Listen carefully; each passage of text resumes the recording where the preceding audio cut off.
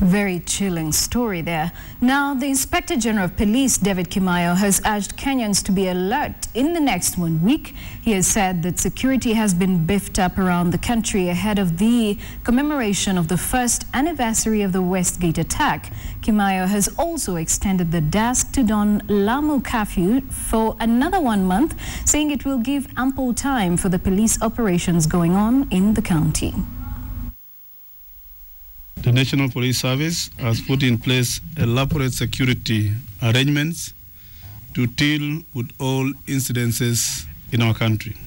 Officers have been given firm instructions to carry out pits and patrols, which they will have to enhance in all the areas that they are deployed across the country.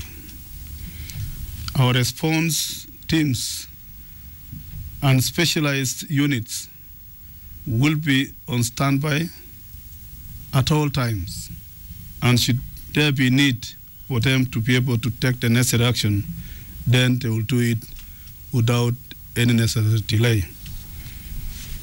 For this matter, therefore, all people should go about their businesses or about their own way of life without fear of any kind.